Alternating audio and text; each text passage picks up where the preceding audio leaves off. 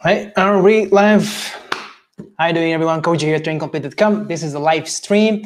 I just need a couple thumbs up or comments that we are okay with the sound and everything is fine. I'm gonna check it here and invite our first guest. It's gonna be Julia.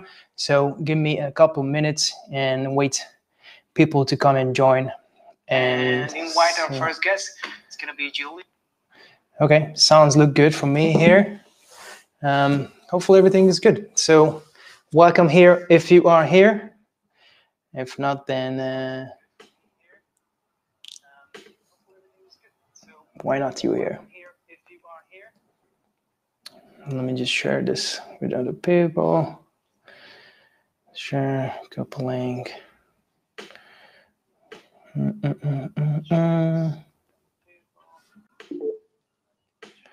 We are alive.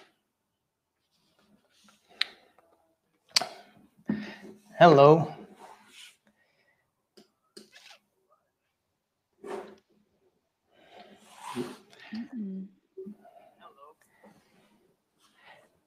Hello, hello. Hallasz? Ja, igen. Még egyelőre nem látlak. Én se látom magam. Jó, YouTube-on jó, de itt valami nem. Lehet, hogy itt ami beállításod, YouTube-on jól néz ki. Nézd, a beállítás lehet, hogy nincs megosztva. Jó. De hát a kamera és mikrofon gomb az él, csak én most magamat nem látom. De téged se. Engem se? Nem, senkit nem látok, semmit nem látok. Az kemény. Mi így nézünk ki YouTube-on, úgyhogy működik. Na, most megjöttél. Tényleg? Aha. Oké. Lehet egy kis idő. Megbetölt, biztos. Lehet egy idő. Jó, átállítom ilyenre, ez jobban néz ki. Okay, szia. So, we're gonna go switch back to English because people are gonna understand. But yeah, so you don't know, like you're Hungarian, I'm Hungarian, so we know each other. We never met actually, but we know each other through Instagram. So we could talk about Hungarian, but no one would understand. So someone who doesn't know you, please tell about a little bit more yourself, what you do, where have you been in the last couple of years, what you've been working on, and what you do now. Okay, so that's going to be a long one. Okay, maybe not. We got time. So I'm Julia. I'm from Hungary, and in life's mysterious ways, I came across yoga. And so I studied about yoga and meditation for the last about 5 years. And I traveled to India to learn to start with.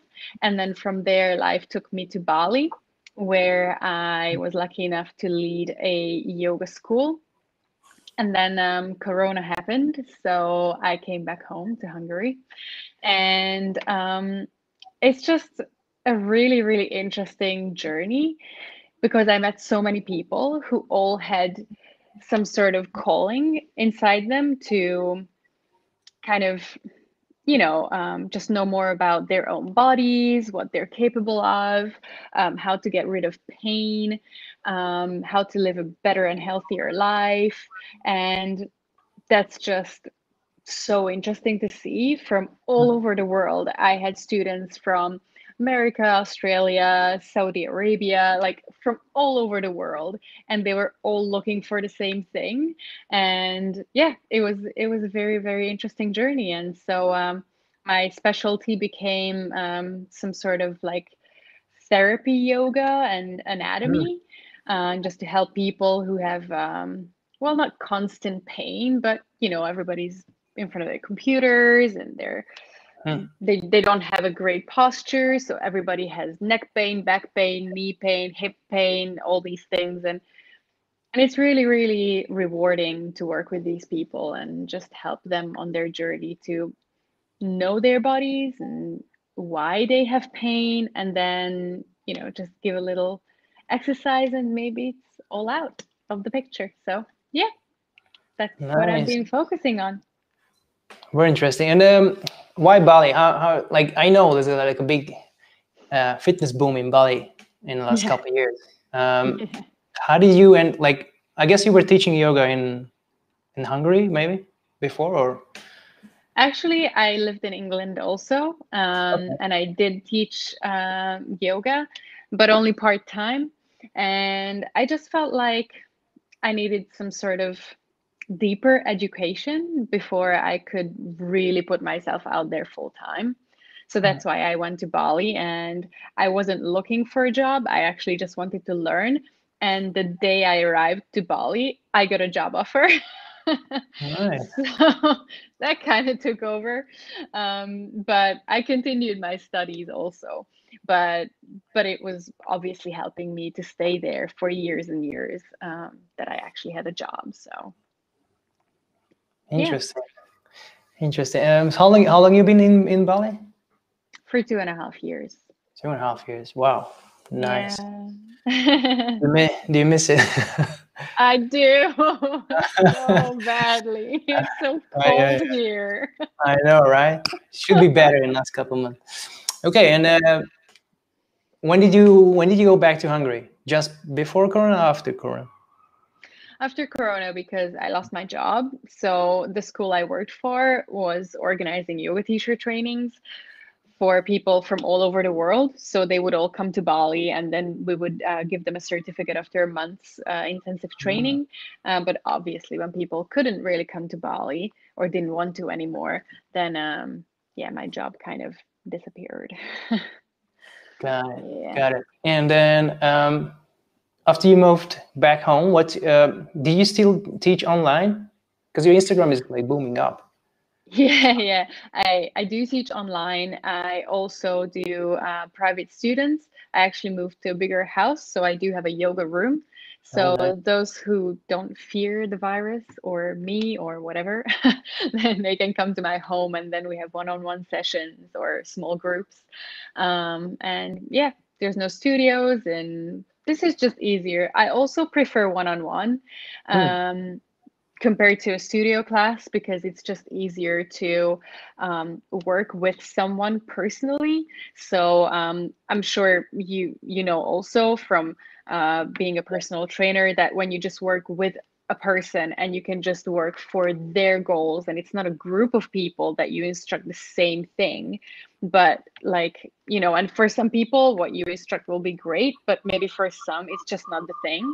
So that's what Exactly. I feel about yoga also, that it is possible to teach 30 people at the same time, but the It's very hard. results are so much better when Yeah. you're actually just focusing on one person. So, Yeah, it's very hard to find a group which is everyone on the same level. Because if yeah. everyone is in a different level, then you talk to 30 different people in the same time, like, okay, like beginners doing this, then advanced doing this, experts doing that. And then like, it's hard, very hard to, especially you just even monitor them. You just cannot look at Oh, the yeah. 30 different people. Yeah. And Yeah. they all have Well, different bodies, and I'm yeah, sure you also ask all your clients before you start working together, like what kind of injuries they had, if they have exactly. any conditions and things like that. Well, to remember 30 people's conditions, not to mention that people forget to say these things. So Yeah. whoever is watching, please just tell your instructor what you're suffering with. It's Yeah, okay. We can work exactly. around it. Just like, don't tell me after 50 minutes of training, oh, by the way, I had like a spine surgery. you Yeah. know Yeah, sometimes like I've been training someone for weeks and it turns out they had like a broken knee or something and happened like, oh, okay, well, it changes I everything. know. That really does change everything. Yeah, Yeah. yeah. Medication as well. So yeah, Oh a God. lot of things. Yeah.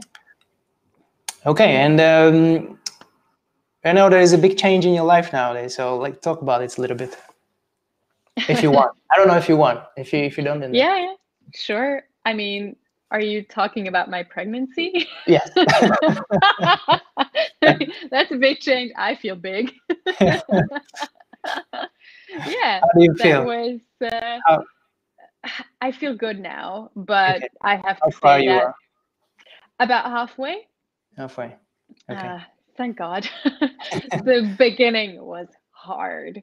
You wouldn't even think, especially men, I don't know, when it's like not visible, you don't see anything, it's just someone suffering so much and you're like, what for? I can't even see anything, you know. Maybe you would say, okay, when you just gained like, I don't know, 20-30 pounds, okay, well, I can understand that. But the beginning was hard. I was basically laying on a couch for 2 months and wishing for my own death. Wow. But yeah, it was hard. I felt really, really sick. I never felt that sick in my whole life. But that kind of ended with the end of the first trimester, and then now I feel good and back to my yoga practice and running. So I feel active again. Okay, so how does it change your training routine? Can you do the same yet, or you have to change something, or what if you did? What did you change? Wow. It's a big topic, actually. Could do a whole other live stream just about that. It's very interesting because so many more things change with pregnancy than what you would expect. Again, because it's for so long, it's not really visible, so you can't really just observe the body and say, okay, well, you'll need this and this and this, like you would when you work with someone. But it's just such an intuitive state that you know exactly what foods you need to eat, when, how much, like it's like what kind of movements feel good, like as if someone from inside is telling you what is good for you and what isn't. So I could probably do the exact same training that I did before, but some things just don't feel right. And maybe I don't even have enough knowledge to know why. It's not even things you would think, like bending forward, obviously, when you have a belly, but bending forward actually feels great well, with the legs apart, obviously. But it's just somehow the body starts craving much slower movements. And it's just I could really only explain it as being very intuitive. Like every week I just feel something else is needed for my body. And I'm sure things change in the inside much more rapidly than what I see or feel from the outside. And I'm sure that's the reason why. But obviously there's well, maybe not obviously, but so there's a hormone that gets into the bloodstream of the mother very early days of the pregnancy. It's called relaxin. So it kind of relaxes all the joints and well, not really the muscles, but tendons and ligaments, obviously in preparation for birth. But that also makes things more unstable. So a lot of people who were pregnant before me and like they're my girlfriends and they told me about all these things, they said, oh my god, I loved it so much, I was like so flexible naturally. And I just feel like, well, you weren't, like you had an extra hormone for it. It's like drinking a shake and saying like, okay, well, I had lunch now. Well, you didn't. So you know what I mean.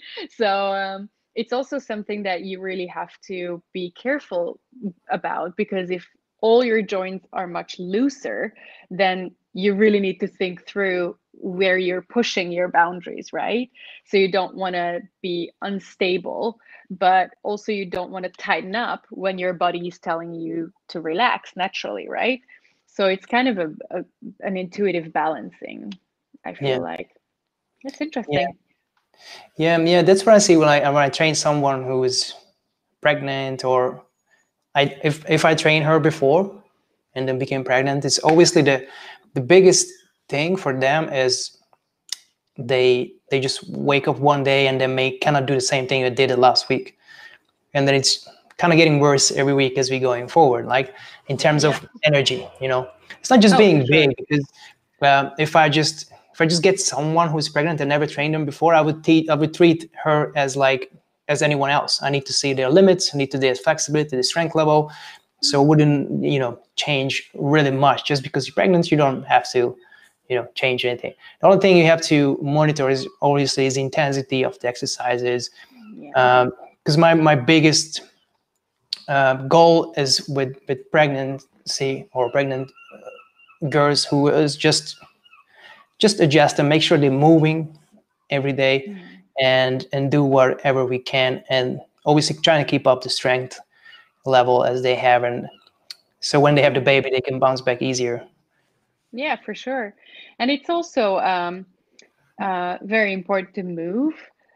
I mean, obviously, duh, but like throughout pregnancy, because you gain a lot of weight within a short amount of time, and that's just such a strain on the joints, especially the lower back. All pregnant ladies complain about their back, and then they have all these problems with knees and ankles because obviously the weight.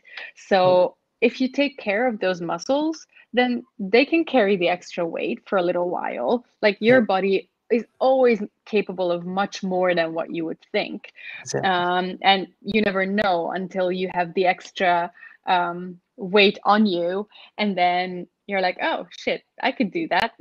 It's fine. My body can still do it. And but I would always encourage people to not start training like not excessive training, but like obviously no weightlifting and no abs workouts. Like these are kind of obvious things, and you also feel they don't feel good. But if you don't feel what's good for you, then just don't start a new training routine when you're Yeah. pregnant. So it's great to start beforehand. So then maybe you feel a little bit shitty in the first couple months, but then you're okay going back to your routine, because the body doesn't forget what you've been doing before. So that's great. But if this is a special situation in your body, it's a very different load, like from the inside also. And then you add like extra training, that could be harsh on the body, Yeah. or it can cause any problems if someone's prone to that. So maybe just like start training before you want to get pregnant, and then just keep up that routine, a little bit adjusted throughout the pregnancy. And like if someone was never running in their lives, well, maybe halfway through your pregnancy is not the time to start running. But if you're a runner all your life, or you hit the gym 5 times a week before your pregnancy, then it's perfectly fine to keep that up if you have your energy levels up. But probably like don't start a completely new routine. Yeah, I agree. Yeah, because I think like you have to, pursue all aspects of fitness, but it's not a good idea just start everything in the same time when you are pregnant. Like, I'm just gonna do everything and be fit.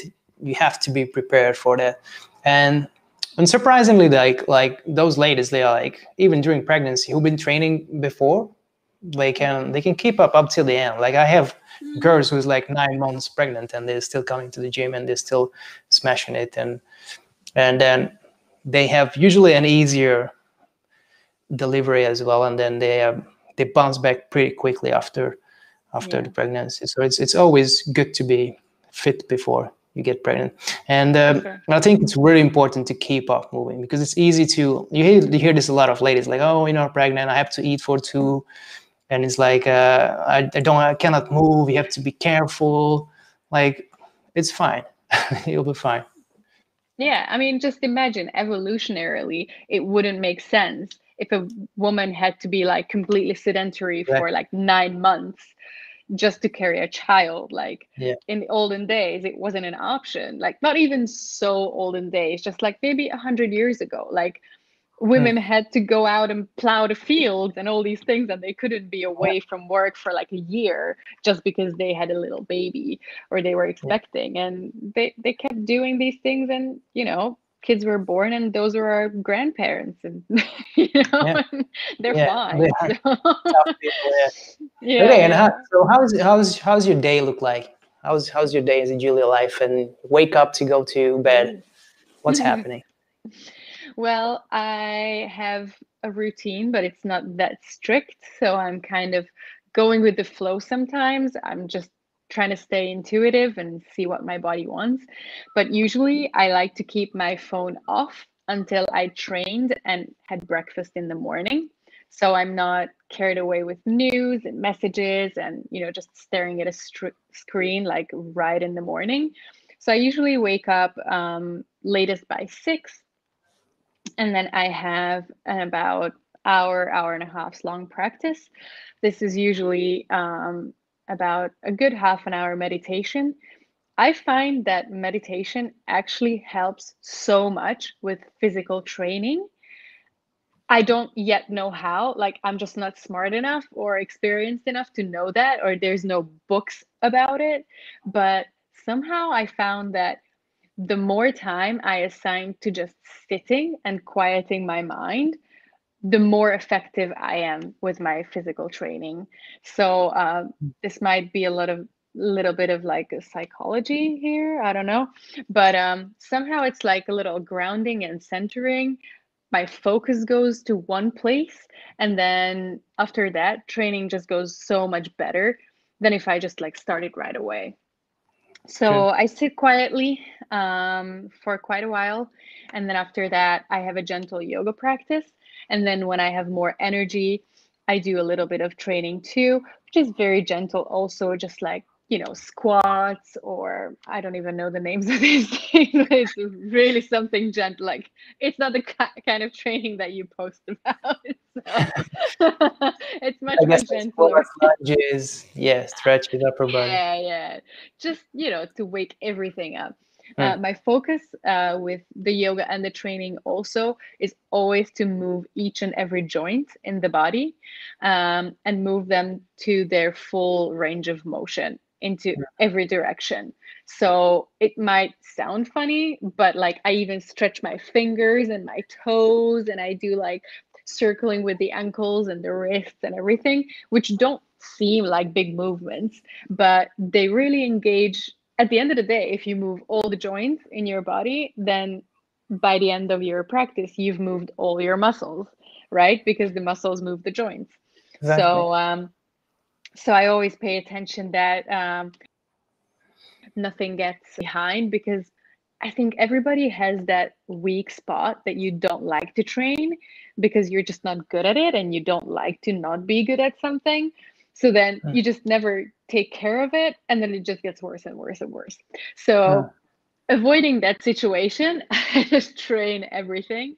And it's also really easy to follow because you can just sit down and start with your toes and your ankle and then your knee. Like they come one after the other. So you don't forget about any of them. You don't need like, someone's instruction, or you don't need notes to know which comes after which, because you look at your body and you see what's the next joint, and then you just move it in every possible direction.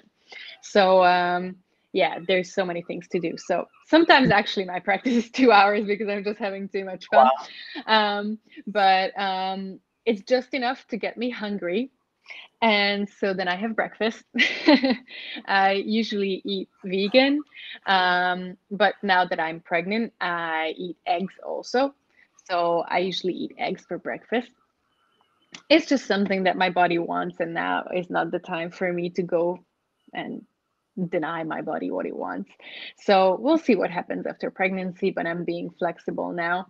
And yes, after breakfast, I usually start work. I have a day job just to stay alive. So it's a boring computer job, but I sit on a fitness ball, so my posture is good.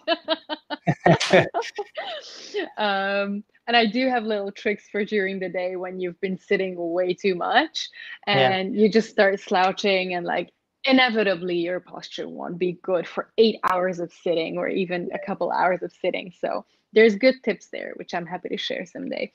And then, yeah, after the day job comes, the clients who come over for class, or cooking for the week, or I really enjoy cooking. And so I like to just be creative, and I love having ideas from Instagram or YouTube. And there's a lot of good chefs out there. So I really enjoy making beautiful food and, eating it in like 5 minutes and making it for 2 hours. That's always the end of it. Yeah. Yeah. And ever since my pregnancy started, I go to bed at like 8 p.m. Nice. I know. It's crazy. Short days, right? But yeah, that's pretty much what it is. That's good. That's good. Okay, and what's the future? How do you see 2021? Obviously, I don't like. Well, I know what's the situation in Hungary roughly, but what's the plan? Do you want to go back to Bali? I obviously have a baby now. You gonna, stay there for longer? What's the plan for 2021? Well, I'm actually working on a business which will be a yoga anatomy course Mm, online. I'm going to record it, the video material, in a couple weeks, and then I'll start uploading it, and anybody can access it. But mainly, I'm targeting yoga schools because for the foundational yoga teacher training, there are given hours that you must spend with learning anatomy.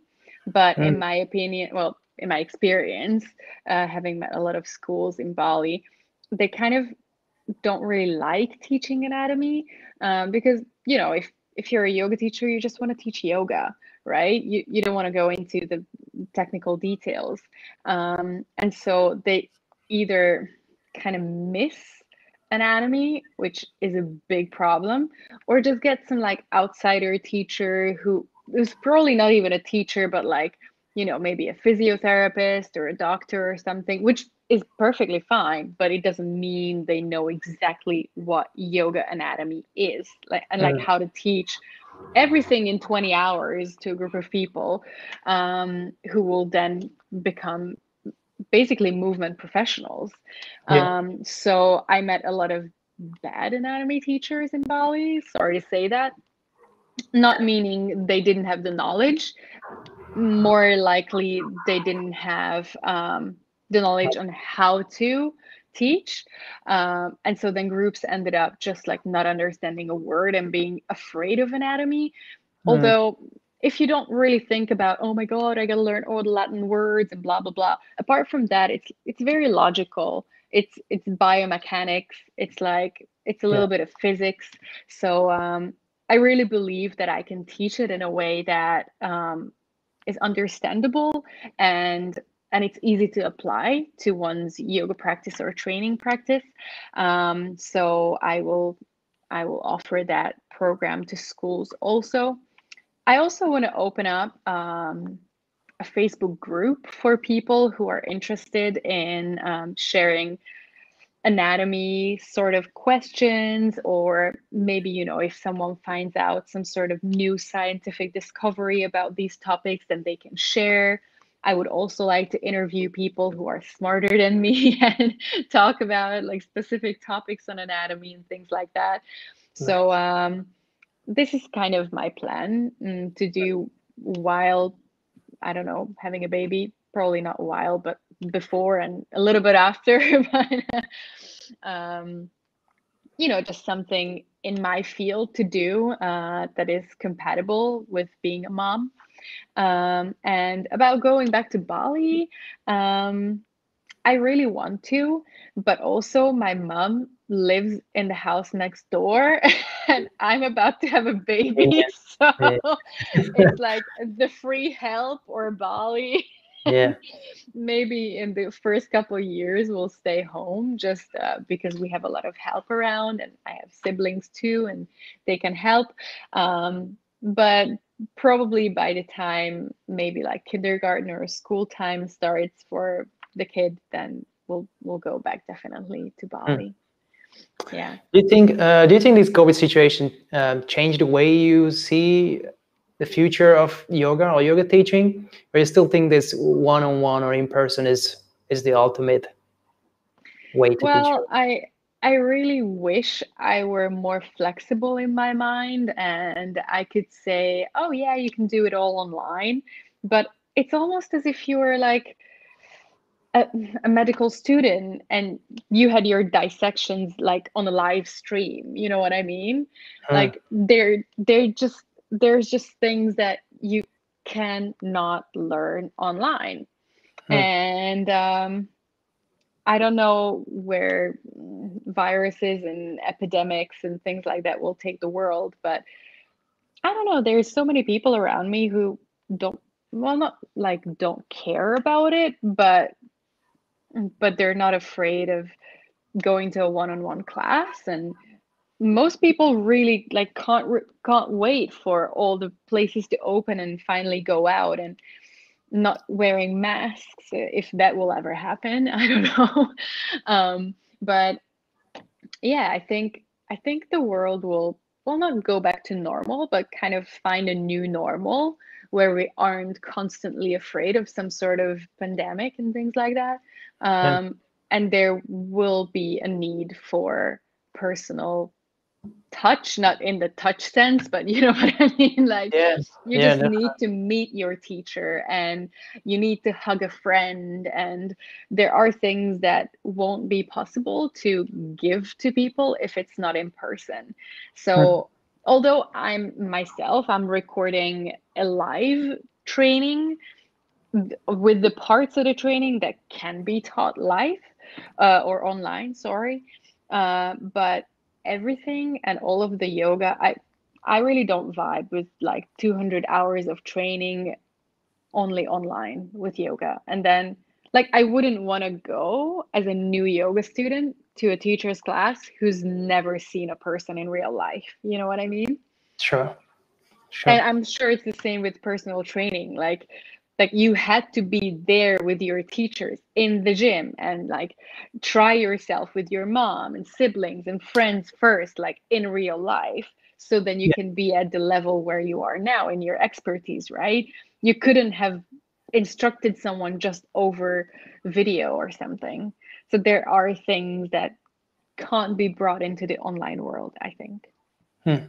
Yeah, yeah. I think it's a great option that we have this today. Like we probably wouldn't have this like just like 10 years ago where the internet wasn't like everywhere, Mhm. cell phones weren't there. So I think it's great that today like even your own students have this option to like, okay, we know this is permanent, even this is like going for a year now, but still it's like a permanent thing and then I can still improving and find great teachers online. I don't have to stop training because a lot of people just stopped training at all. Yeah. Even yoga doesn't require any equipment, so to say. Like I know there's like some blocks and you can help Mhm.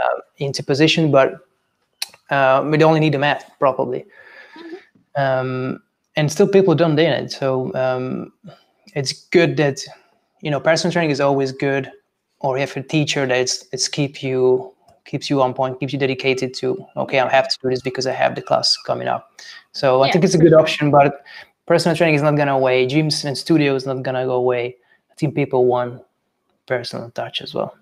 Okay, I'm Yeah, not for gonna sure. hold you long. I know you have the things going on. Just last thing, when people can find you, and yeah, just tell them where they can contact you if they want to. Well, everything is on my Instagram, which is yogaing everywhere, like eating, yogaing. I don't know why I have to explain that every time. I should just change my handle. Anyways, but yeah, so everything I do is uploaded there. There's links in my bio, and I will keep uploading my videos and live classes there. So yeah, Super. everything comes into my Instagram. Super. Okay. Okay. I'm gonna make sure I put everything in the description below so people can check it out. Okay. Thank Hey, you. Julia, thank you. It was a You great, too. nice chat. Nice to see you here, and hopefully we can see you a couple of I don't know weeks, months again, and tell you all about the baby if you have it. Yes. All right. Okay. Thank you so much for Thank you having very me. much. Well done. Thank you. Bye. See you later. Bye. Okay, so for those who joined a little later, this was Julia, yoga teacher. She's been in England and Bali and in Budapest now. So when she was telling her perspective, how COVID obviously came into the game, and then like we had to change everything, travel home from Bali. She got pregnant in the meantime, so her life is a little like changing every time, but she keeps it up. She keeps it on top. It's great to see. It's a good inspiration for people who are like, oh, everything is falling apart. Like, no, you can hold it apart and you can hold it together, and then you can still training, still pulling everything together and be nice and happy. Okay, just see some couple comments, like people are here. If you have any questions, shoot me. We have half an hour before Lara comes to the live stream, so we're gonna go through some fitness news. But if you have any questions, shoot it in comments. Man, I'm thirsty. Okay, so what I want to show you, there are some couple very interesting news about body fat percentage in smoking. Hopefully you can see this. Let me see if it pulls it up. But there's this article about body fat killing more people than smoking in England and Scotland. So we are in England. I'm just checking if you can see this, because the stream is a little bit behind what I see. Well, basically what it says is excess body fat and obesity are likely to have contributed to more deaths in England and Scotland than smoking since 2014. Also, according to new research from the Health and Wellbeing University of Glasgow, I don't think you can see this. Can you see this? Probably not. Whatever. While authors analyzed collected between 2003 2017, and among men, obesity, excess body fat accounted for 5.2% and more death than smoking during 2017, which is compared to figure of women was 2002%. Because junk food is cheaper than cigarettes. Yeah, that's true.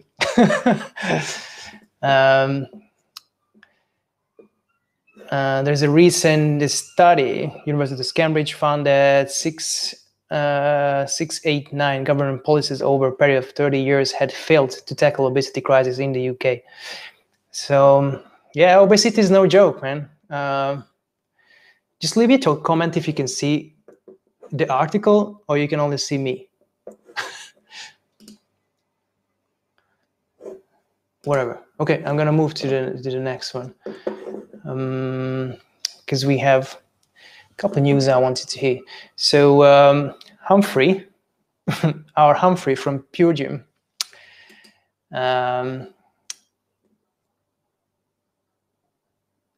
was speaking up like 2 days ago, and I'm just gonna read this up. So placing gym and leisure centers at the front of queue for reopening will be making a statement of intent to building healthier and better Britain after the pandemic. This is the view Humphrey Cobbold, CEO of Pure Gym, who has made passionate call for the UK government to allow doors to physically activity facilities to be thrown open as soon as possible. Speaking today, this is February 18, it's 2 days ago, Cobbold said that gyms are highly regulated and controlled environments when compared to some other indoor spaces, meaning they are safer for people to visit. And I've been like saying this for years. Not years. You can only see me. I don't know why you can only see me. It should be screen sharing. Whatever. So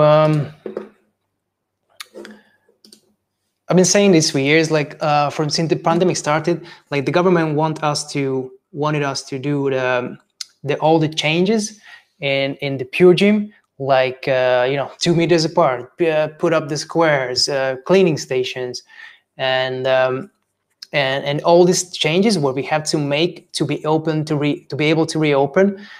That was in July last year. And then the commission come and saying like, okay, it's safe, it's good, it's spread out, it's spaced out. And then finally they let us reopen. And a couple months later, they closed it anyway.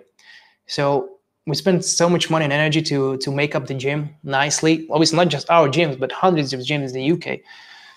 And then they still, like, with all these restrictions, they said, no, you cannot stay open. So I don't know what was the point, do all these things where the government wanted us to do, and then they just still kept it on. So the gym is actually very safe. Like, a way easier would like to go into a gym than into a grocery store, for example, or anywhere else. It's very spaced out, very clean. I think it's cleaner than ever been since we opened. And then we have a limit of members who can come in. So you're never gonna get more people in than in the gym. It depends on the square meter on the gym, but so bigger gyms can have more people, obviously. But it's really, really spacious. It's really good. I think it's just a no-brainer to go into the gym. And it's not just for, it's not something, gym is not something like a cinema, for example, like it's entertainment, or, it's a leisure thing. Like, we go there to improve our health. And in the middle of a health crisis, closing these facilities with the restrictions already applied, it just doesn't make any sense. Especially if the own government data says, like, the cases came from gyms is like less than 1%. So why would you close these facilities? Obviously, I'm biased. I'm a personal trainer, but it never made sense to me to put gyms together with pubs. Like, it's like one is destroying your health, and another one is improving your health. So I never understand what's the point doing that. So just like I already see comments, and we go into what a couple said is even the minutes of SAGE meetings last year indicated that gyms being open would make little measurement difference in the R rate. Yeah, so that's what I was just saying. Is like 1% the cases coming from gyms. The government is currently finalizing its reopening roadmap with an announcement concerning the exact details due to next week beginning 2020 February. So yeah, next week we got an announcement from Boris, our leader, and he's gonna tell us something, probably like the school reopen. We talked about it last live stream, that we are anticipating if the schools open in the 8th of March, then 3-4 weeks time we can see other groups or sectors are opening up as well. So best case scenario, April, gyms open. I said I wouldn't be surprised if it wouldn't be the first group to open, the gyms and restaurants, etc. So end of April, May, I think that's where we're gonna see opening up the sector. As our leaders meet over the coming days to review the data, to discuss post-pandemic plan, we respectfully but firmly request that they place gyms and fitness centers early in the sequence of reopening, Kabul said. Specifically, we asked government to heed the wishes of people, millions of normal people across the whole country who've been denied access to gym and facilities, fitness facilities over the last years, and grant them the right as soon as safely possible in the reopening period. This would be a positive, progressive step to statement of intent that this government committed to build healthier and better Britain after the pandemic. In this most recent lockdown, Pure Gym current research of 7,000 gym members suggests that over 85% of the members cite gym closures as having a negative effect of physical well-being, and 98% indicate that gyms are important to their mental well-being. So yeah, I've been a big proponent of this on Instagram, other platform as well. Like, for a lot of people, it's mental. Training is mental, and don't tell me that you can train at home, because you cannot train at home. There's no space, no equipment, no motivation. It's gonna die off. You need a facility to go in and train. It's really hard if you don't have the equipment and you don't have the space and the motivation, and you're leaving your home, leaving your room, and then put everything in the same place. So yeah, most people are gonna stop exercising, stop working out if they don't have the facility. So especially winter time, and like I have so many complaints that this lockdown is way harsher than the summer one, or one of them. Like I don't know how many lockdown we had so far, but way easier when the weather is good. You can go out, you can be outside. When in a place like England, when it's just dark and rainy and cold for like 6 months, and taking away to the ability to go into a gym and train and bring up your mood a little bit, that's just cruel, man. That's just cruel. Okay, let's go through to carry on with what Cobalt said. Many people do not have access to safe outdoor space. Yeah, that's what I said. Particularly in winter, and home gyms and Peloton bikes are the preserve of the wealthy. Exactly. Like they said, like Peloton, man, there's like more than 3,000 pounds in treadmills, and like where they put them, and then after pandemic, oh, they're never gonna use it again. At Pure Gym, we offer access to good quality facilities, average price of 20 per month, compared to the Peloton, man. And it's just cardio. It's not, don't even talk about weight training. Gyms are unique in that their closure is bad for both livelihoods. Over 400,000 people are employed within the gym and fitness industry, and the health and well-being of the nation. The continued support for gyms to be reopened in the population at large is underscored by the growing number of people who have signed or are signing petition to the effect. So there isn't a petition again to reopen the gyms. This is like a fifth one. So you can sign that as well. Again, just Google petition to reopen gyms. Sign that. It's over like 300,000 now. At Pure Gym, we do not for one moment advocate recklessness, and we agree entirely with the government cushion's approach to reopen and its commitment to make the last lockdown that the country has to endure. This request is not at all about rushing to people to reopen, but it's about sequencing an order in which society is reopened. The government has rightly been praised for its vaccine rollout program, which has proven the game changer, and the benefits of outstanding effort must not be squandered. We must all wait patiently for the impact of the effort to be felt and guanishing. What is this word? Too many of us finding the delay. Yeah, I think the only thing the government did well is the vaccine. Like if the numbers are right and the vaccination is over 50 million now, that's well done. I don't know, it's one dose, but still, it's really good.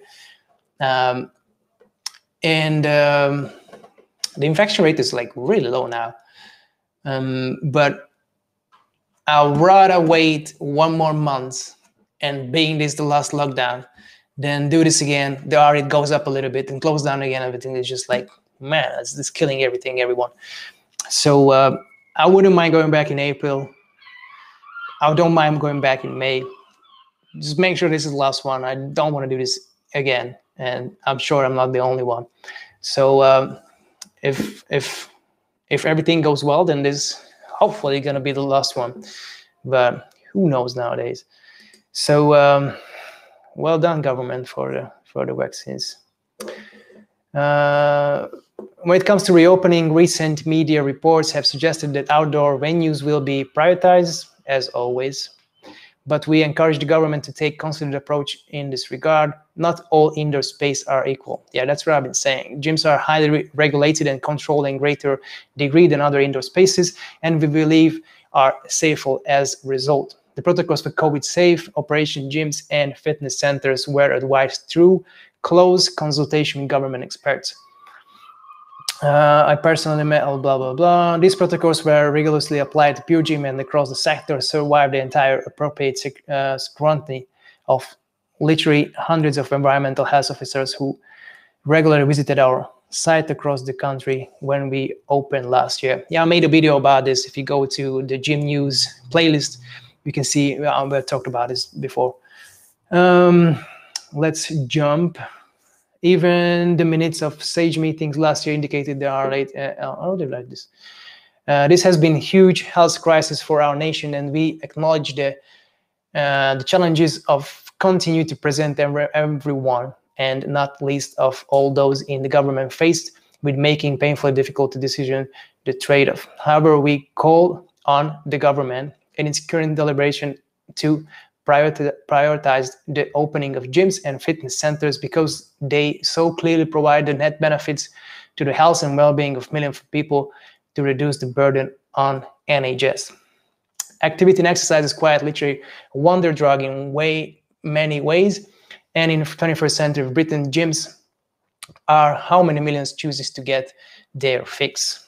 We at Pure Gym stand ready in our 275 sites nationwide, so do hundreds of thousands of colleagues across the industry to throw open our doors as soon as the government allows us to do so. Yeah, man, they grew their sites like crazy. So almost 300 gyms nationwide. Hopefully, we can open back them soon. So that's from Cobalt, the Pure Gym CEO. Yeah, let me just see some comments. Yeah, that's the one thing they've done well, at least. Do you know if the vaccine is vegan? I saw influencers saying that it is. I don't know. I know there's a vegan version for sure, but there's so many different vaccines. You have to do your research. There are some which is using protein, and then some uses a dead version of the virus. So they're like different ones, how they inject it into your body or how the body reacts. If it's just to trigger your immune system to work, I think it is vegan. I think the Pfizer one. Is the Pfizer vegan? Why don't I look this up? Is the Pfizer vaccine vegan? Yes, the Pfizer vaccine do not contain any meat derivatives, but yeah. So the Pfizer one is vegan. Good question. I like those questions. Yeah, the Pfizer vaccine is vegan. So you can have it.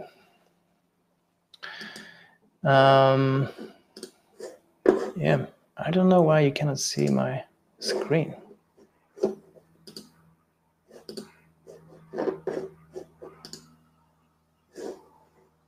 Okay.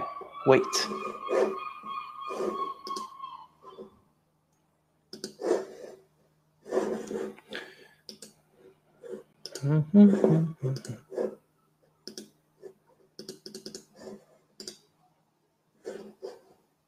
Now, maybe? Who knows? Anyway, shoot me the questions in the meantime. Probably no.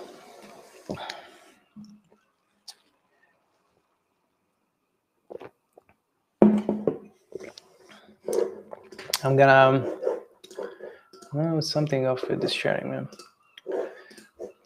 I can make my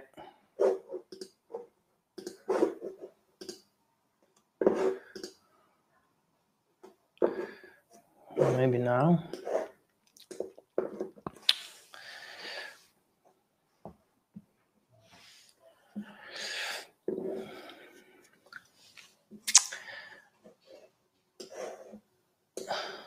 Yeah.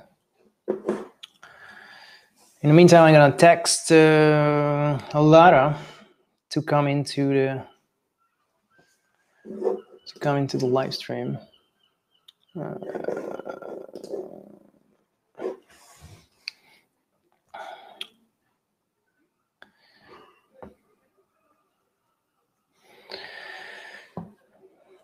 Nope.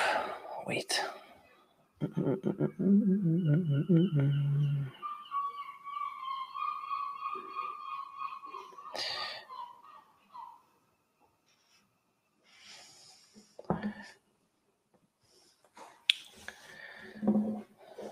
Okay.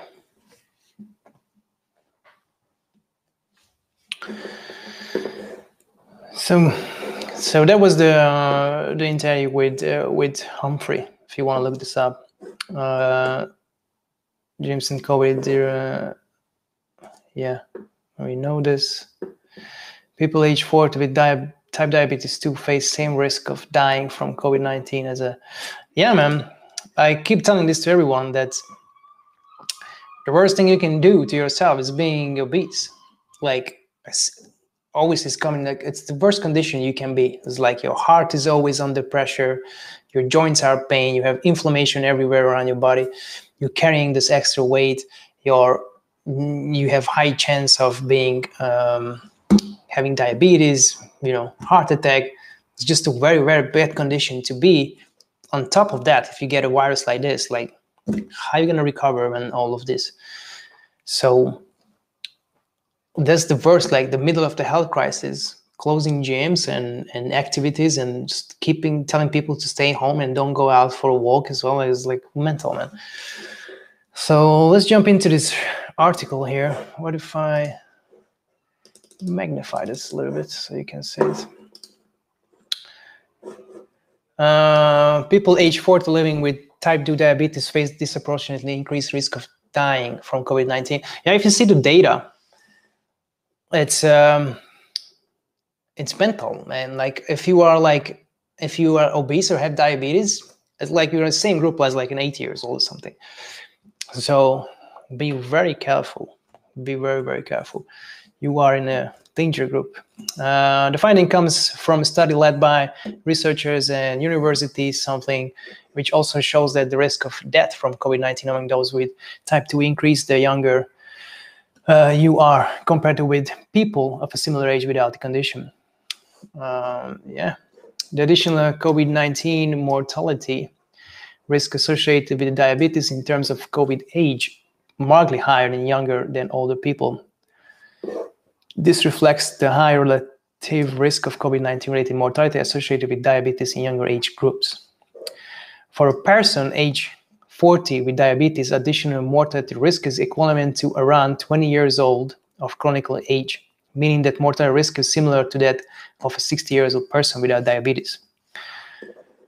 For a person age 70 years with diabetes, the additional mortality risk for diabetes is equivalent to additional 8 years of age, so their COVID age is 78 years. Account for up to 80% of risk of developing type 2 diabetes. Exactly. So obesity, diabetes, COVID age.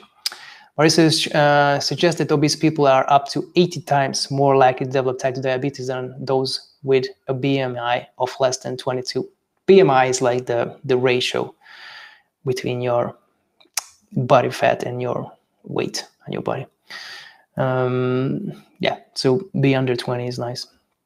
The UK has one of the highest levels of obesity in Europe, probably the highest, with more than 1 in every 4 adults obese and nearly 2 out of 3 overweight, which is, man, look at these numbers. 28% are obese. Obese is very big. Like, overweight is already a bad sign, which is 63% is overweight. Overweight is like, I don't know, like 20, 15 kilos on you. Obese is 20 plus. And then I was like morbidly obese. But it's 63% is overweight, man. That's huge. Previously published study foundation connection between obesity and likelihood of governments closing gyms with lower levels of obesity more likely to keep gyms open. Doesn't look like it. Any comments so far? Does COVID disproportionately affect red-bearded more? I don't know if they did a study on that, Alexa. I'm not sure. I don't think so. I think they are safe. They should be safe. Yeah, I can't see Lara yet. So we're gonna jump into this article, which is about Pure Gym. Pure Gym expects European operations to reopen before UK. It was the same last time. Like, Europe reopened and they were like totally fine, and we were still closed, man. And the numbers were like super low with COVID testing kits. Nah, man. I don't think that we have the. Someone just Alexa is asking if the gyms opening with COVID testing kits. No, no. We have to test every day for like fever, etc. We have to sign a waiver that we are fit to work. So we're taking the risk every day on our own will. But I don't think they have the resources to have like COVID testing kits. I think it's just not in the budget. Pugim burns, I don't know if you know these numbers, but $4 million every month, not dollar, pounds. $4 million pounds every month. So £1,000,000 a week out of the window just because they closed. So yeah, I don't think they have the resources right now. They're talking about having like a passport for perfect. When shall I join now? Yeah, you can join. So sorry, just Lara is. Yes, you can join. So I don't think they have the resources to do that. So Lara is in the house, probably. So we're gonna jump back to this later. But I can see her here yet. Come on, Lara. So our next guest is gonna be Lara Rodriguez, my colleague. Yeah, she's been on the channel before. We had an interview with her when COVID started a year ago in March. And if you know her, what's going on? You can join the room. Wait.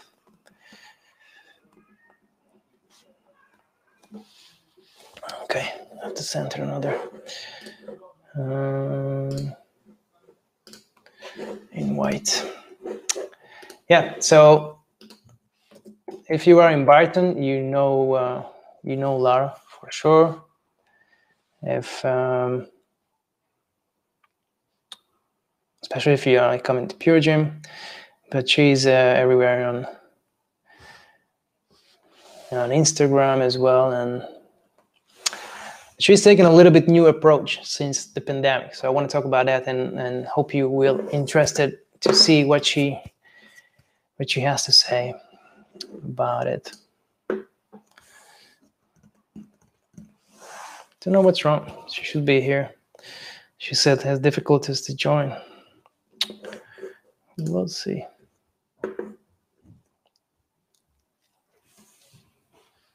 Good.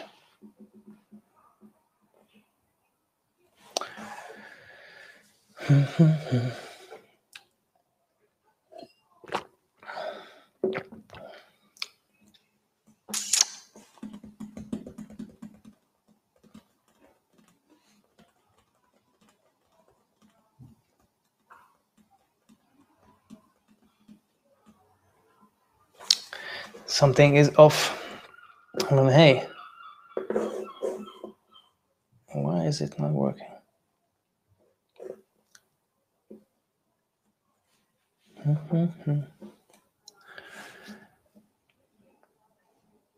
I'd say it could be because I am using Safari.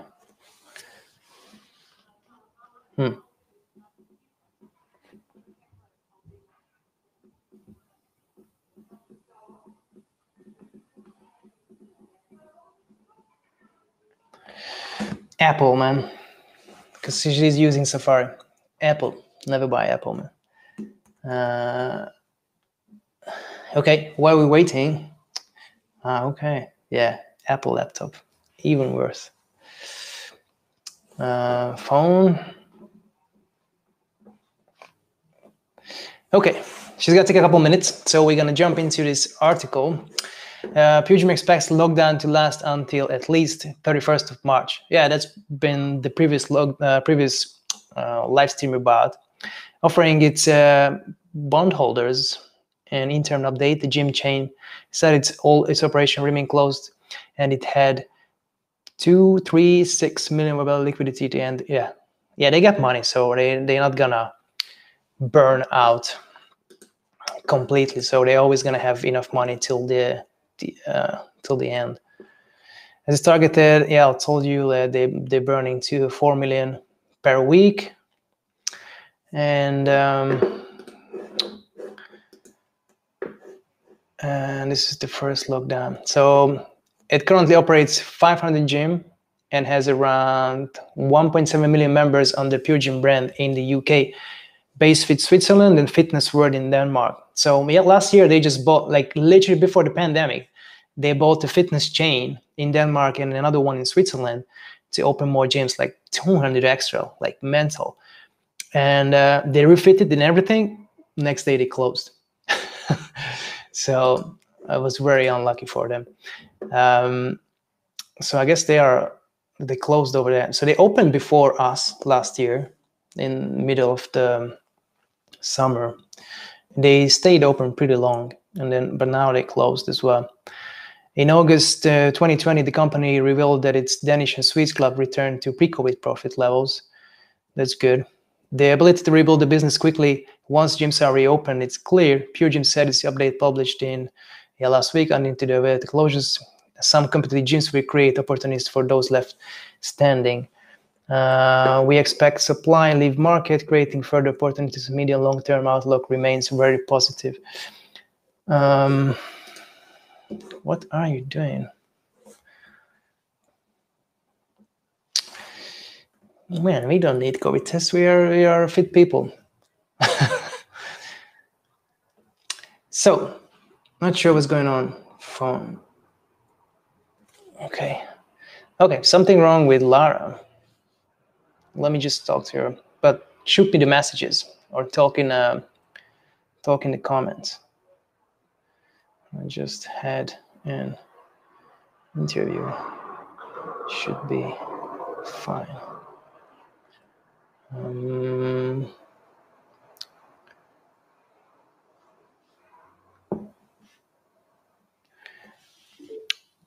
Okay, there she is. Okay, Lara's here. Welcome here, Lara. What happened? Hello, sorry for the technical difficulties. That's fine. I swear usually I'm a bit better at these things. Yeah, you're very good in this thing. All good, how are you? Yeah, I'm good. Excited for this interview. Hope you're okay. So, as someone who doesn't know, and you've been in this channel before, so people should know. And then we are colleagues. Obviously, we had a lot of projects together before as well. But someone doesn't know you, who you are, what you're doing. Introduce yourself. Right. So my name is Lara. As Gergo well said, we are colleagues here in Brighton in the UK. I'm currently working as a personal trainer. Obviously, gyms are closed, so I'm doing pretty much all my work now. I'll say half online, half outside, still doing a few PT sessions. We are trying to slowly move into more online-based coaching. I study sports science back home, so I have a bit of a background on sports as well, and I've been pretty much practicing sport my whole life. And now a little bit more moving into wellness, a bit more like health, lifestyle coaching. So that's what I'm currently really passionate about and working towards. So yeah, that's the thing I was want to talk about this, that you are moving away a little bit of strength training, fitness, gym-based workouts, and then you're more open to wellness. I mean, it's your name, like Wellnesscode in your brand, but it took you a little bit of, how long you've been rebranded yourself, like a year or so, or maybe more?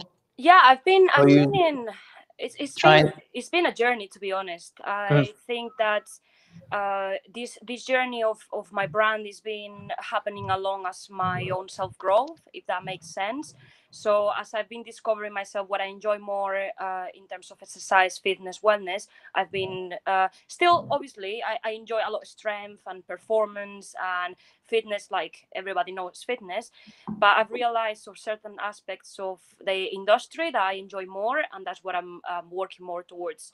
I think wellness is something I'm really passionate about, just feeling good.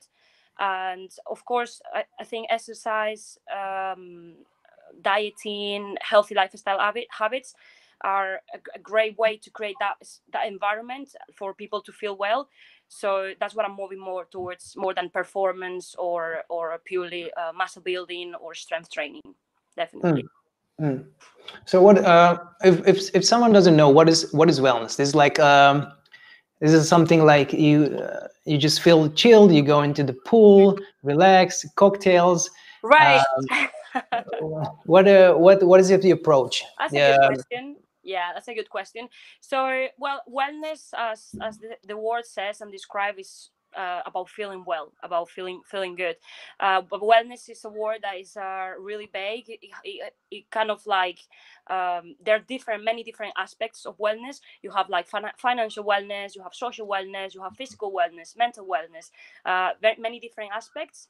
So obviously I'm a bit more focused on the physical aspect of wellness. I'm working a little bit on mental wellness as well, as I think exercise and physical activity can have a huge impact on your mental health as well, and a bit of a social aspect of it as well, as connecting with people.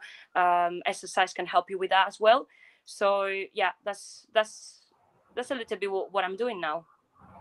Okay, so so what is it like? You still do the workouts, right? You aiming for not being sore next day? How would the workout look like? What is it? Did you change something in your programming? So I would say I would say it's more of a mindset. So I feel like you can see exercises still as a way of performance. If you want to get stronger, or if you want to build muscle, you can see exercises that. But I think also goes beyond that. It goes beyond us understanding how exercise can help you to just feel good in daily basis, how exercise can impact if you are feeling really stressed or anxious, or how to even include exercise into your lifestyle. Not just seeing exercise, okay, I'm just gonna go to the gym because I need to perform better. Yeah, it's a way of integrating and improving your lifestyle. Yeah, so it will be a part of it. So I wouldn't say necessarily I have changed anything with my programming. I'm definitely really open about experiences. So I don't like to focus on just one single thing. I like to do a lot of different disciplines. I like to improve my strength. I like to improve my speed, and I like to run. I like to jump. So I like to experience. I like to get the most out of everything. That's a bit my kind of my mentality and my way of seeing life. So with exercise, a bit the same. I try to kind of teach people that it can go beyond of just building muscle, weight loss, or get stronger. It can help you with so many things in your life. Yeah. No, I know you can go mental and then go really crazy on something when you're into running or when you're into jumping rope or something, which is we'll talk about later. Just want to understand, like, if someone, and I did not talk about you, like your training is always gonna be improving everything, I know, but if someone like a new client comes to you, what are they looking for, and what can you give them? What do you teach them? Like your goal is to, like, the people looking for you, like, okay, want to lose like 5 kilos, or more people who wants to just feel better in their skin, or what is your clientele look like? So mainly is it mainly female based, as I understand? Yeah, so my client base, obviously it has changed within the years of being a personal trainer. I feel at the beginning I would just be really, so once you finish your PT qualification, and me coming from sports science, which is like a really sport coaching orientated career, you see exercise as, okay, you need exercise in your life because you want to build muscle, or because you want to increase your strength, or because you want to lose weight. And that's how I used to say as well. Yeah. And most of my clients today, they are females, and they come with different goals. Sometimes people comes with, I want to still lose weight, or I want to build muscle, or in general I just want to feel good within myself. And my aim is just to teach people to see more, like create awareness and see more beyond what the initial goal might be. Yeah, so it's kind of opening horizons on how exercise and building good habits can actually help you in your life, more than just the initial goal of, I want to lose weight. Yeah, you can still lose weight, you can still get super strong. That's why my training is still, getting stronger or getting faster, but how that building those habits, how practicing regular physical activity can impact your life. So that's my way of approaching this, helping you and guiding you through the journey of self-discovering, if that makes any sense. So what do you do outside of the gym or outside your training to improve well-being? I think about like meditation, reading, Yes, switching off your phone or something. Exactly. Yeah, I think so. Obviously, myself, I do a lot of self-discovery. I do a lot of self-improvement, whether that comes from reading, writing, listening to other people, doing this sort of activities and chat that kind of puts you in a spot or puts you out of your comfort zone. And that's literally it. That's one of the things that I love about exercise, because you can get that with exercise. Or let's say, for example, you're struggling. I've had people struggling with running, but not because the actual activity itself, where you might be training, okay, this person is struggling with running, so let's improve her strength, let's improve their mobility, let's improve their cardiovascular fitness. But that person might be struggling with running because they feel not confident enough to go out for a run. And I've had people like that, but they're not going to say that on a first approach. So that's kind of the journey I am with people, and the journey that I'm with myself as well, kind of like self-improvement, self-discovering, how I just can feel happier and improve my well-being in general. Interesting. Okay, tell me a little bit about jumping rope. Jumping rope. So I think, well, if you know me, you obviously know me, but if anybody that is watching us know me, you probably know that I've gone crazy with skipping since, I think, July. I was checking back videos last week. I think I've been jumping rope like consistently for since 10th of July, something like that, so for many months now. And that's it. I think skipping rope was something really challenging for me at the beginning. I cannot say that I'm a really coordinated person. I'm not great at coordinating my body and following some sort of rhythm or music. Coordinating our arms and legs at the beginning was just like, what? how people are doing this? So it was literally that, like, no, you just need to get through the first stages, through the frustration and just like all the whips I go in my bum, in my face, in my neck, and just build resilience and just keep going until you just get better and better and better. And that's how I see life. So skipping rope has been a journey. It started a little hard, right? You developed a pretty bad shin splint at the beginning, I remember. Yes. Tell me a little bit about it. So, well, obviously I got super excited once I learned the very basics of skipping, and I was like, okay, I think I can be pretty decent at this. I just overdo it too much. I was in the gym, and you saw me. I was jumping almost every day for 2 hours, and there is nobody, like, doesn't matter how fit, how strong, how faster, how whatever you are, if you overdo on something and you don't get enough rest, you're just gonna get injured most likely. And well, I remember speaking to you saying like, I want to carry on, and you were like, Lara, you need to rest, you need to give your body enough time to recover. And I kept just going and injure myself, and I had to stop for 7 weeks. And when I go back at it, I had to go back by being really mindful with how many days I was training, how I was doing my warm-up stretches, and yet just be very, very careful. So that set me off a little bit, and obviously I learned an important lesson from it, which is good. So yeah, that's been pretty much it. I'm back at it now. I'm not jumping as often as I used to. I'm doing a couple of sessions per week, sometimes 3. Not as long as well. I'm doing a good warm-up, always stretching afterwards, and just combining with other activities such as running, mobility, yoga, stretching. Yeah, I saw the last video. It's amazing, like how much you improved, like long combinations and long sessions. Like, so it's amazing what you can achieve if you put into it. But so learning from your injury, learning from your mistake, what would you say if someone wants to start, jumping rope now? This is like rope every day, just do it better at it. I know you started implementing jumping on like a little mat. Yeah. Get a better shoe. What would you suggest to someone to not make the same mistake as you did?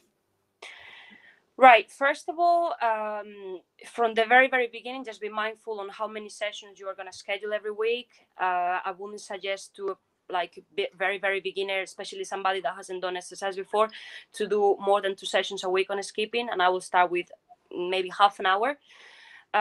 Important, the shoes that you're going to be using. I think it's quite interesting to have shoes that have a bit of a platform, so you can absorb a bit the jump, the impact of the constant jumping. Definitely do it on a surface where you have a bit of caution. I use, since the injury and even before, the floor that we have at Pure Gym where I used to jump is quite a source impact a little bit. But if you have like if you're jumping on the pavement, for example, just get a mat. A thin mat will help, but if you have something thicker, like I have a gymnastic mat, will absorb more that impact as well. Technique is really important as well. A lot of people who are starting skipping rope, and I have a lot of clients that they do it at the end of the sessions for a bit, they tend to jump quite high. Obviously, the higher you jump, the more impact you're going to be generating, really aggressive for your knees. So I think it's a combination of many things: the surface, the shoes that you're using, your technique, and then obviously having a proper warm-up and stretching session after the skipping is quite important as well. Absolutely. Yeah. So start very, very, very slowly and building up as your body's getting used to the activity. Yeah. I would say the same thing applies to running. I know a lot of people started to run during the lockdown, and they have the same problem. Shim's playing, they're just jumping, and they're like, oh, it's good, I'm getting better every day a little bit. And they just go further and further and further, and then usually same injuries happens. It's like kind of the same thing. You're just kind of bouncing on the floor a lot of times. Yeah. So the more you do it, the more prone to injury. Like obviously anything you overdo is gonna end up in the same place. And I think like anything, like honestly, anything that you want to achieve related to fitness and exercise, everything has its time and its speed. So if you want to be doing something in a long run and maintain it over time, it's better if you start slowly and steady progressing than just going full on and after a month get injured or just feeling that it's too much for your body. It can be related to weight loss as a sample. When some people want to lose weight, extreme diets, a lot of exercise really quick, body collapses, lose motivation, stop. So yeah, building up progressively, I think with anything really is a good strategy. Okay, let's jump a little bit on to COVID. I know we were talking about this like almost a year ago on this channel, about like how you changed going online a little bit. You still do online sessions? I do online sessions, so I would say half of my client base from the gym, and obviously new starters that have been just coming to me the past months. I'll say half it's outside, half it's online.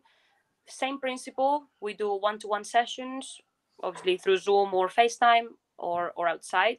So people who are training online is more because it's really inconvenience and they are maybe not working in Brighton anymore and they just want to carry on training from wherever they are, or weather is not great and then we have to train from home. I've had however a few people starting that they are not even in England anymore. They knew me maybe from back home or from Instagram or just other platforms online, and because of COVID and because a lot of people are moving into online model, people are a bit more open-minded to do distance coaching.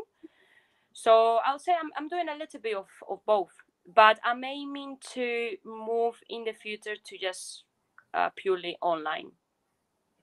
Interesting. And how's 2021 look like? How's 2022 look like? What's your outlook?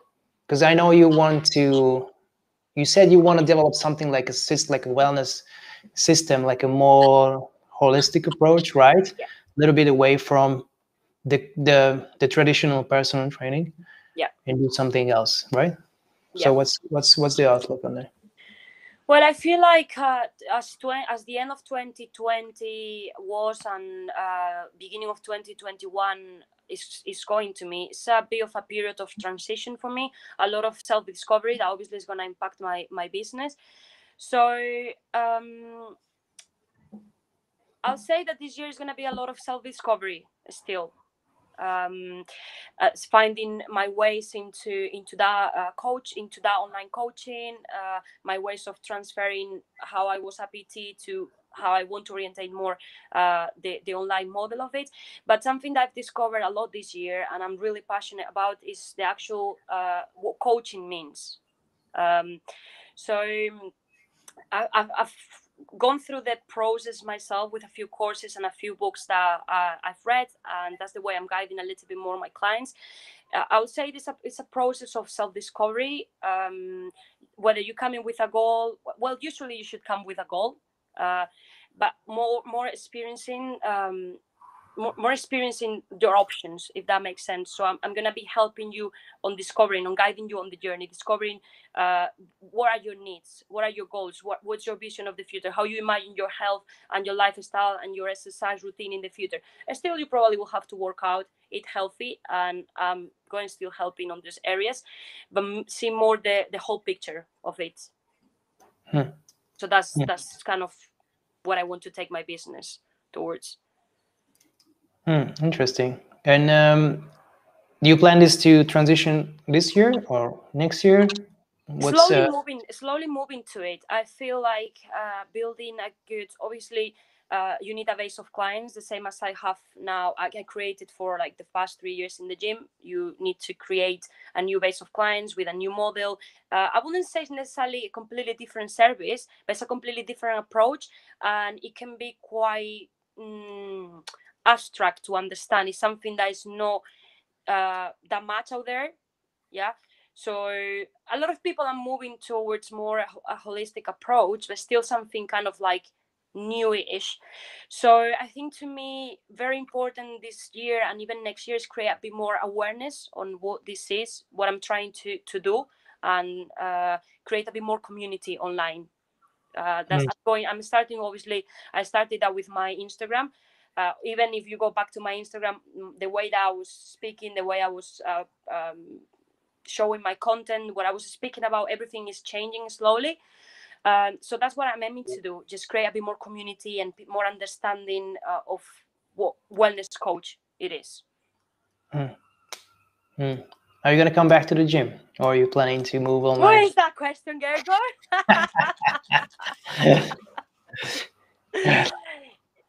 Well, I am planning to come back, definitely.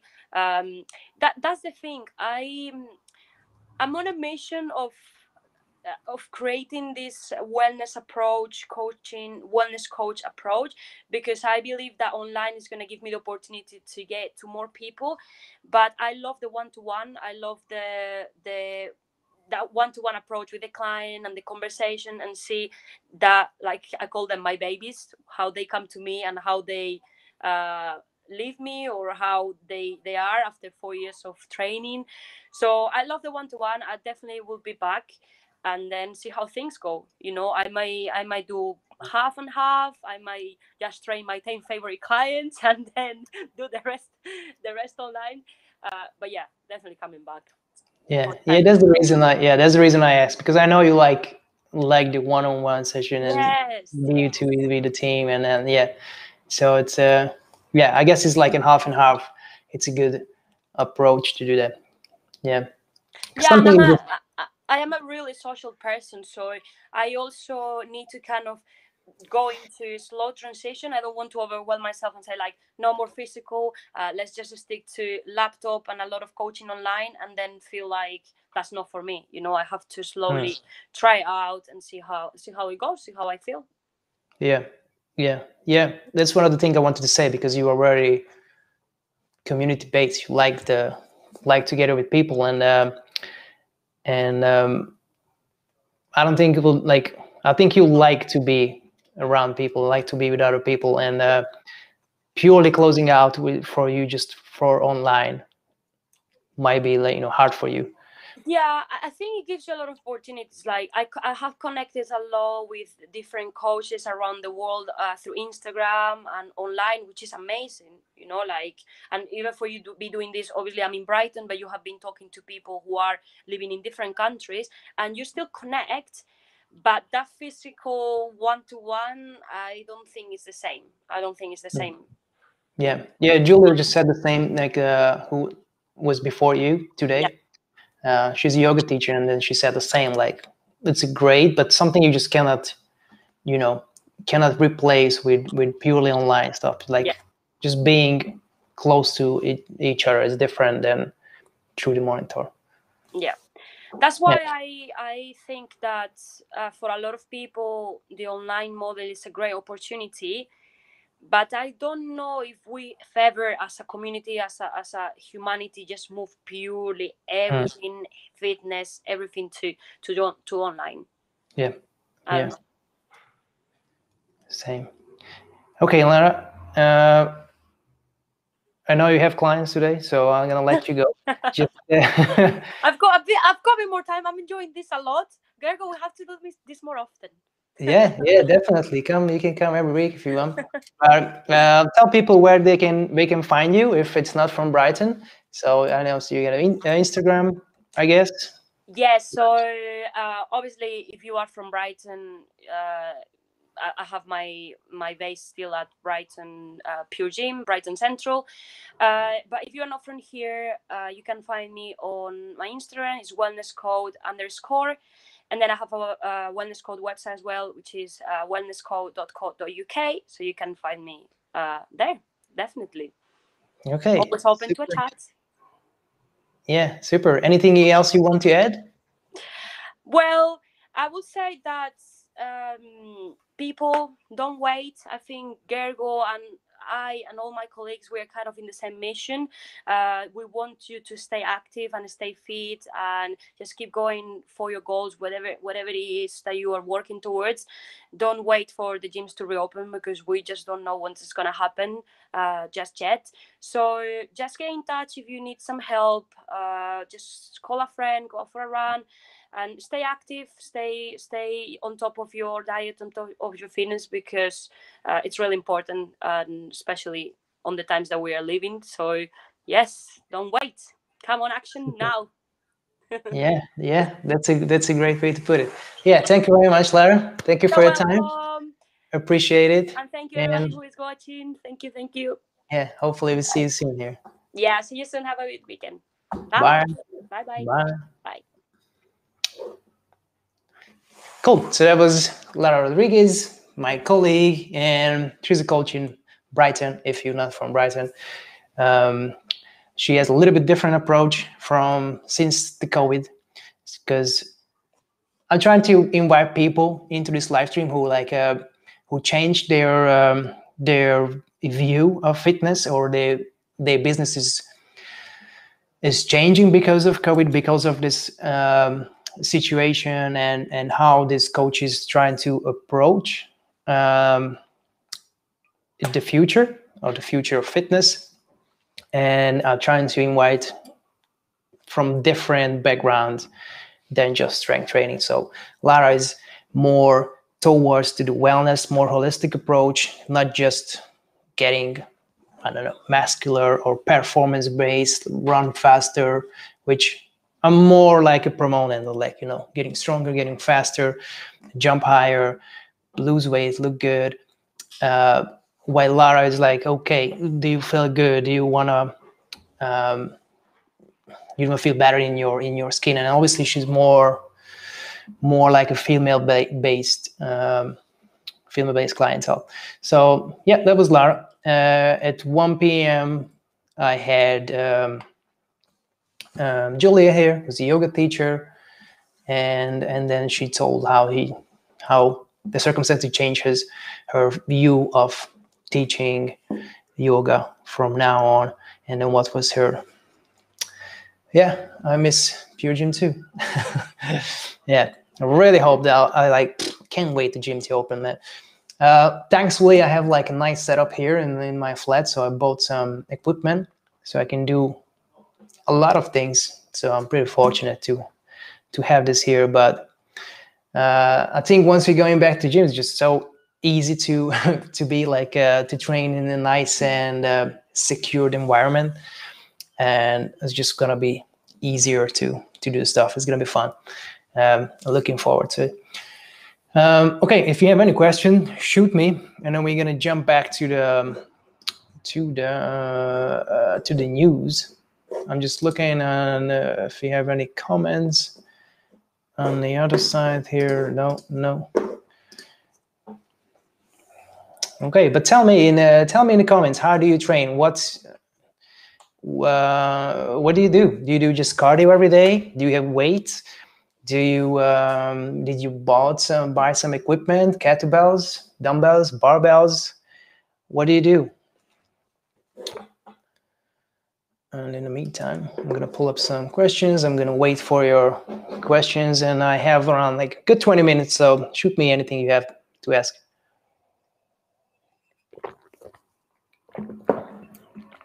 And then we're gonna check on the news. Let me share the screen.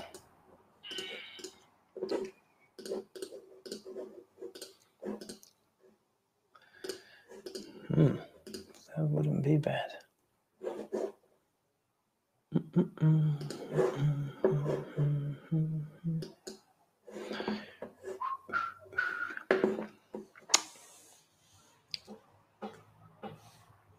Oof, that is nice.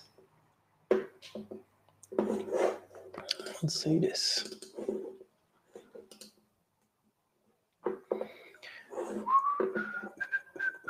Actually, can I do this in big?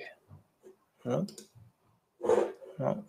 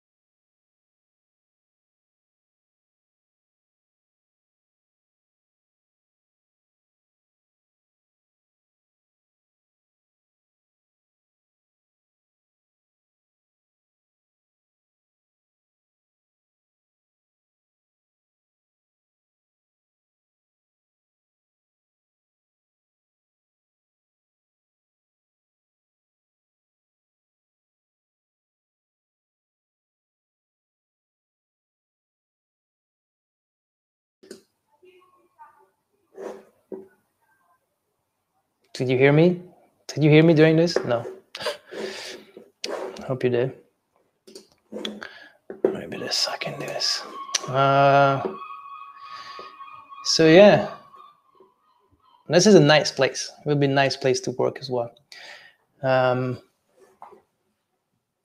This facility also has a large fitness suit equipment with techno gym, exercise, dance studio, interactive indoor cycling studio, meeting rooms, and cafe.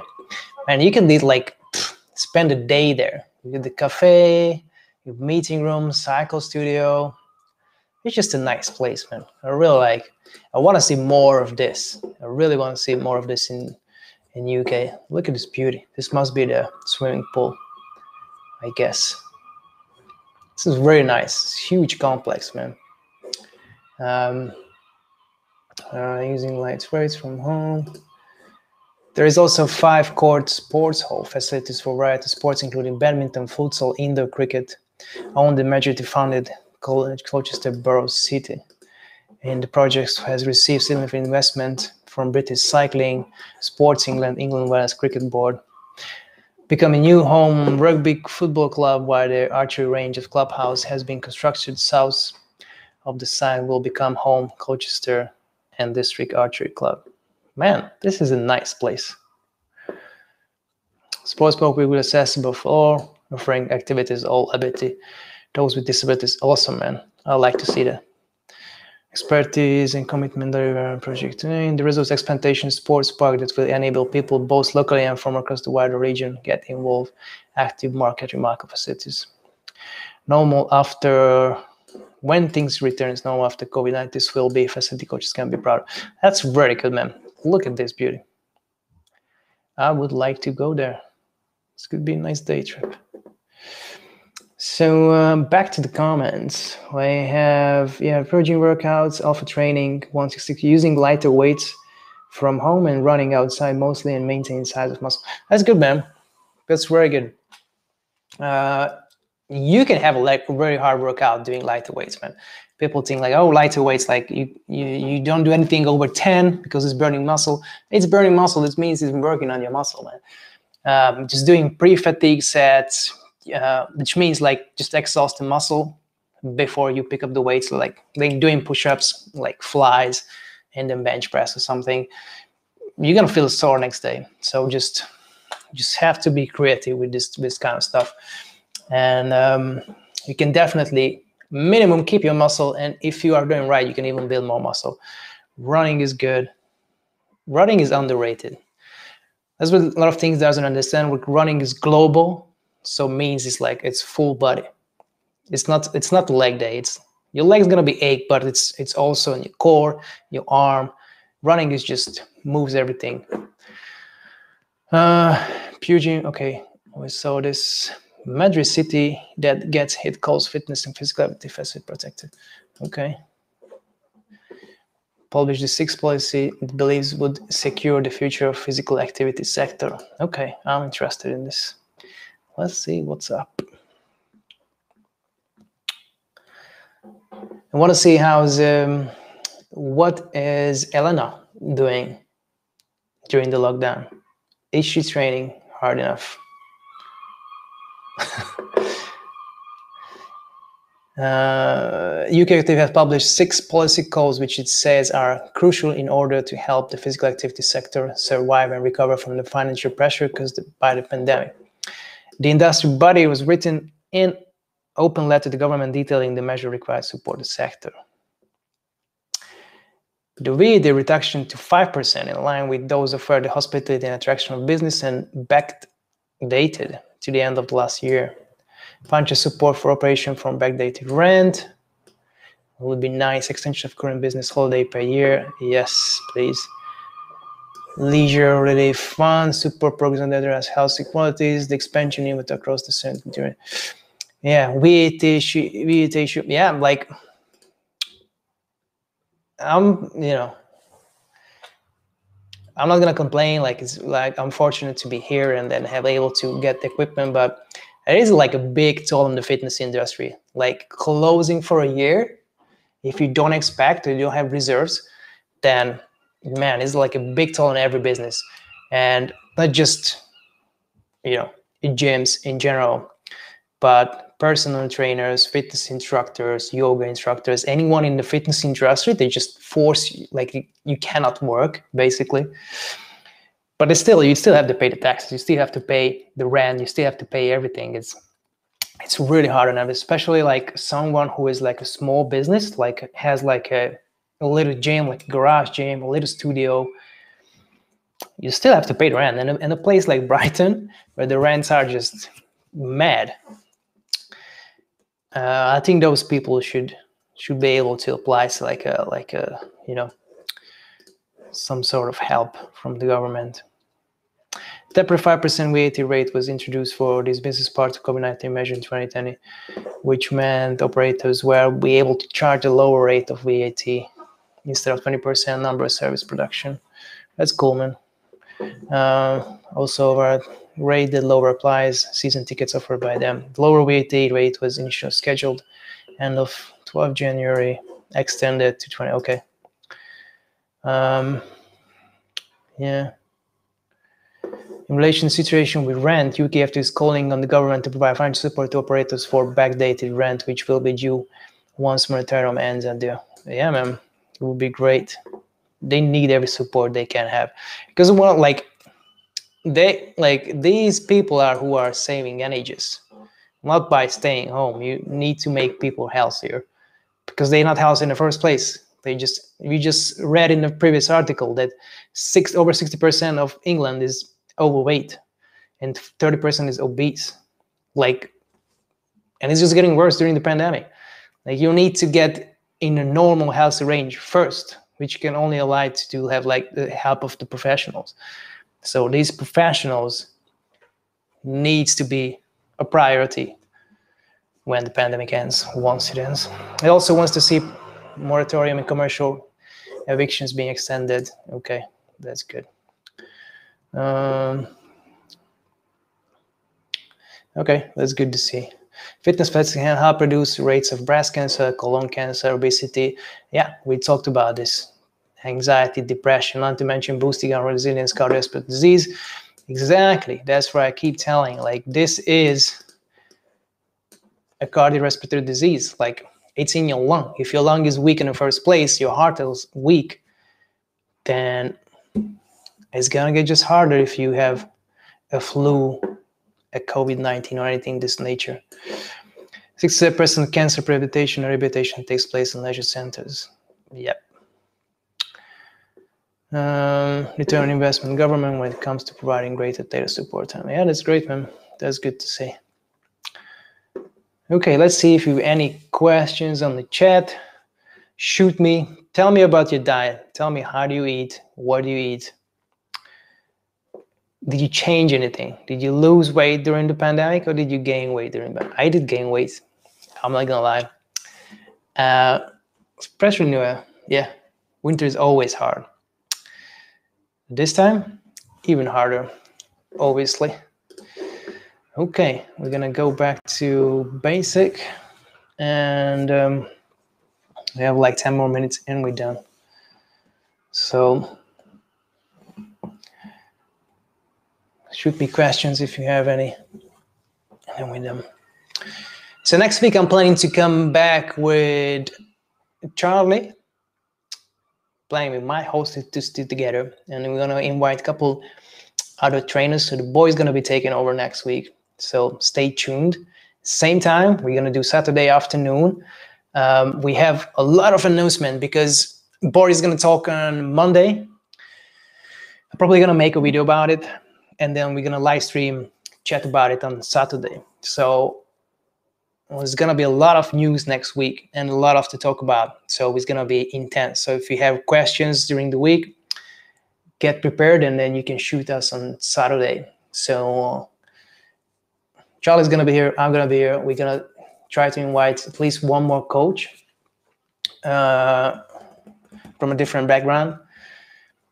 So if you have any suggestion, you can shoot us as well, and then try to invite. I have a couple people in mind. See if I can bring those people in. And yeah, I'm really excited for the news. On Monday, hopefully Monday, we have more information about when the gene open, if GA open, like, because the rates are very low now. So yeah, man, I really want to invite Gus, but he's a bit shy, man. I did invite him before, but it's like, I don't know. I really want to talk to him. What's his plan for this year? So yeah, Gus would be great. So if you know Gus, tell him to come. That would be great. Like Gus, me, and Charlie will be a great trio for next Saturday. So talk to him on Instagram. Yeah, I think we're gonna have a lot to talk about next week. Yeah, but if you're still here, a couple people still here, so shoot me. What's did you gain weight? Just put a yes or a no in the comments. I want to see where do you at on your fitness journey during this lockdown. It's my birthday tomorrow, so I'm gonna eat chocolate cake. So I need to save some calories for tomorrow.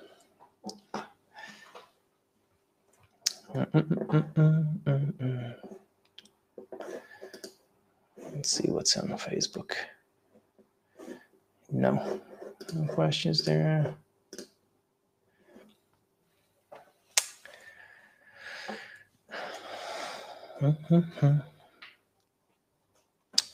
Holiday weight. Yeah, holiday weight is in February. That's not a good excuse, man.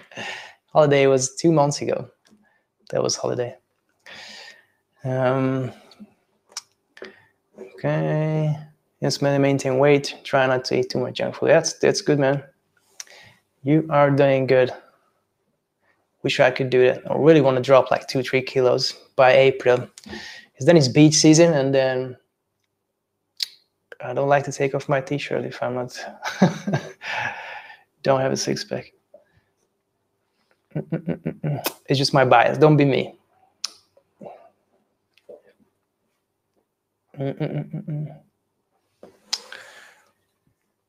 All right, guys. If you don't have any questions, then I think we're gonna close it here. I don't want to keep you up, so don't forget, next week Charlie's gonna be here. Hopefully we can get Gus to get here. It's been longer, but yeah, I know, that's true.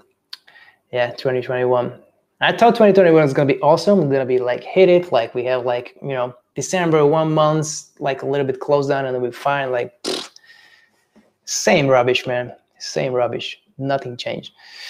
By March, like 4 weeks from here, it's gonna be like 1 year of lockdown, man. Then they said like it's gonna be 3 weeks. 3 weeks, it's fine. Just have to stop the ride. Obviously, we didn't know much about it, but man, that's a long year.